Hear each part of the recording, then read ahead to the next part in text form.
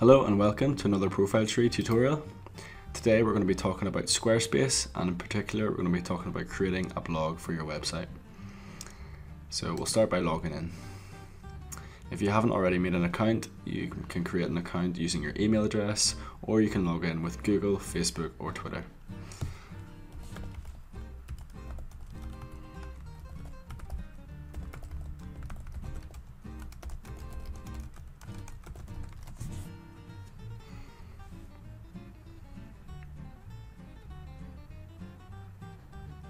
Once you've logged in, just go to the top right hand corner and click Create a Site. So before we begin creating the blog, I just want to talk a little bit about blogs. Blogs are extremely important to a website. Depending on what your website's about, even if it's an e-commerce website, blogs can help you get traffic to your site simply through the keywords that you use in your blog content. So let's begin. So scroll down to the templates, and in the top category select blogs, and then choose a style that you like that looks sleek and aesthetically pleasing, and one that suits the style of your business.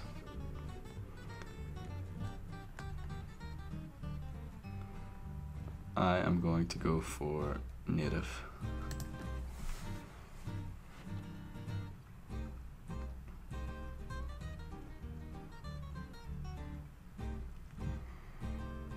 Okay, so welcome to your new Squarespace site. Just click Start, and then we will begin. So we'll start with the actual blog. So if you go to Pages and click Blog, this is what your blog is going to look like. So you can decide whether you want it to be so image heavy, or if you want it to be more text heavy.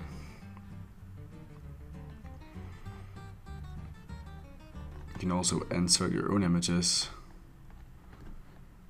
by simply clicking Edit. So now we're into the editing suite. You can just click on anything and click the little bin icon if you want to remove it and replace it with your own image. Just be sure that you don't remove an image that you don't want to remove, as you cannot undo that. So to add your own, simply click the teardrop icon and click Image, then upload an image. Go to where your images will be stored and open. It will automatically process and resize it for you, and then you click Apply. So that's one image in, and then to edit text, simply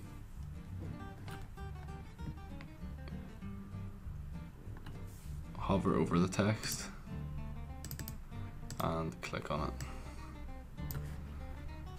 and then put whatever information you want in, and try to focus on the keywords that you're using. So try and use keywords that will attract visitors to the products that you're selling on your page, or the information that your page is given.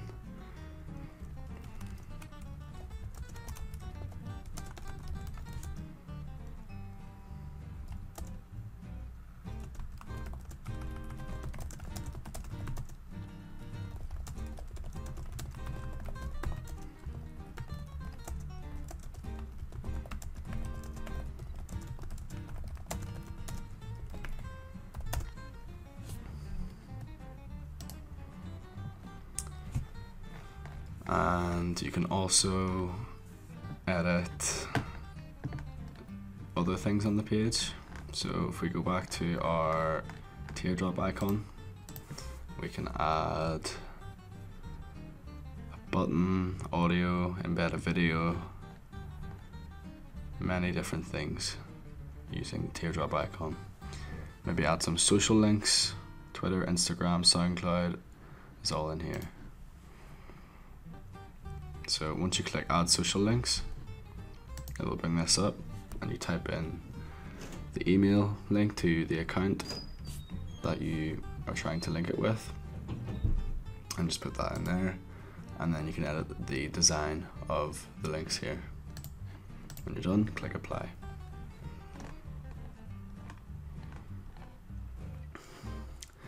The next thing I want to show you is if you go back off the editor, you will see over on the left hand side of the page you have all the blog entries that you've written in this section, all the drafts that you've saved, all the blogs that you've marked for review, and any scheduled blogs that you've got.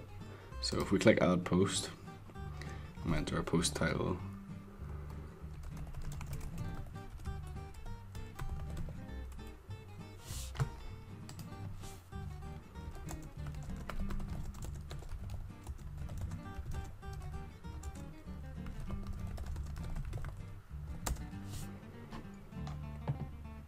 so you can, if you click draft, you can save it there as a draft, or you can mark it for review, and then different editors on the website can come in and read through it, and once they have done that, they can publish it for review themselves. You can also use this feature to schedule a post for a certain date or time in the future.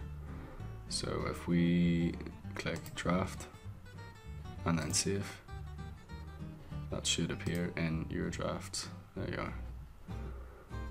And if we go back onto it and edit it,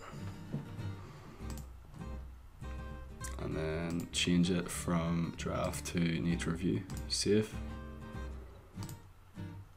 There it is. And finally publish. Now it will appear on your website.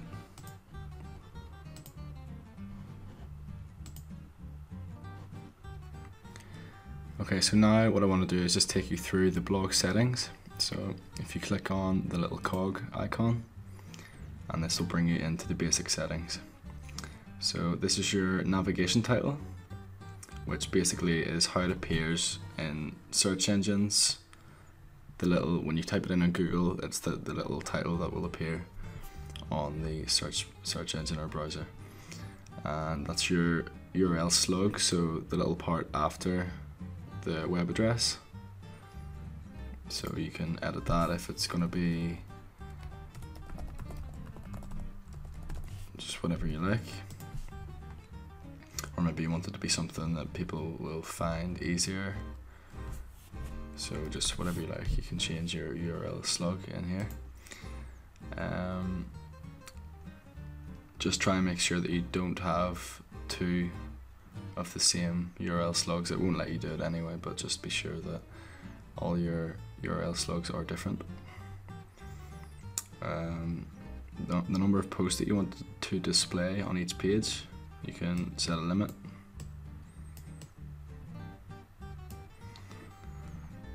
It's all quite self-explanatory.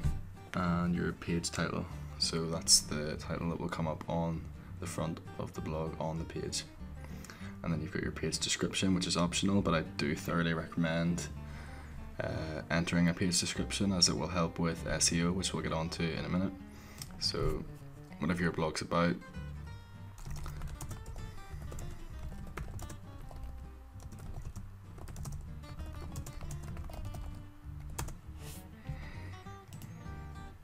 and yeah, just try and include as many keywords as you can relevant to what your blog is about, and Google will then rank your blog higher based on the number of views that it gets and the watch time, or how long someone is reading your blog, and if they click on any other links onto your website. So while we're on the subject of SEO, if you click on SEO, your site title will appear here, and this is your home page. Search engines use information from your site's SEO settings to show your page in their search results, which you can preview here. If you set another page as your home page, you can edit this page's SEO information here. So this is just where you edit all the search engine optimization information.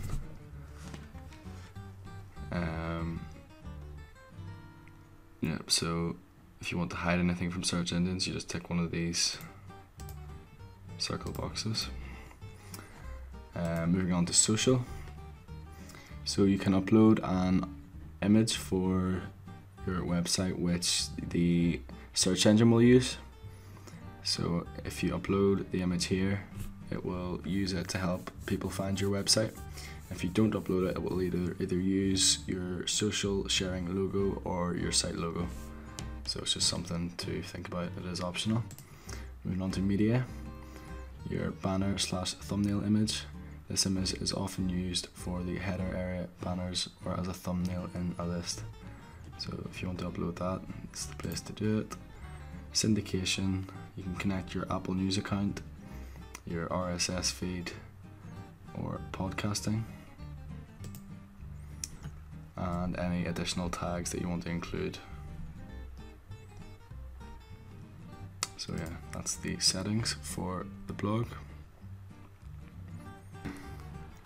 So now I'm just going to do one new post, just take you through each step of how to construct the post and what you can do to edit it. So the post title is going to be blog entry 2.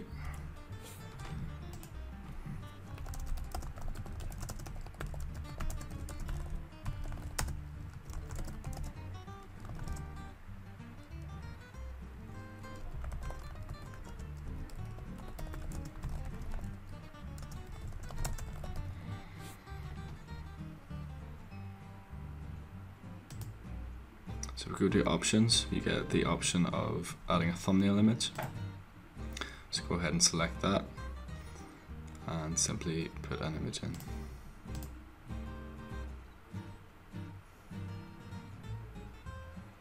So if you share your blog post on any forms of social media, or if someone else shares your blog for you on social media, this is the thumbnail icon that will come up with the post. Then, as we've mentioned before, you can edit the blog URL, or the post URL, and the source URL.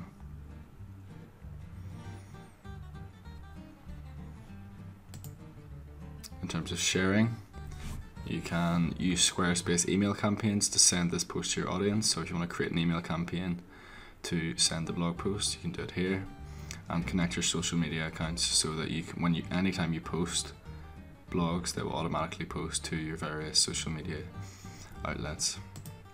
And finally, the location of your post. So if you have a business premises, go ahead and enter that.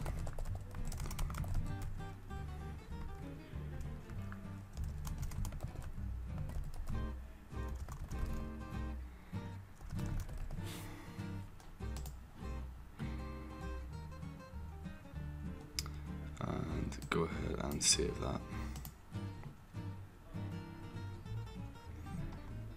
So that's just a very brief introduction of how to create a blog website using Squarespace. If you have any questions, please leave them in the comment section below or contact us at hello@profiletree.com. Thank you very much for watching, and I'll see you again soon. Bye bye.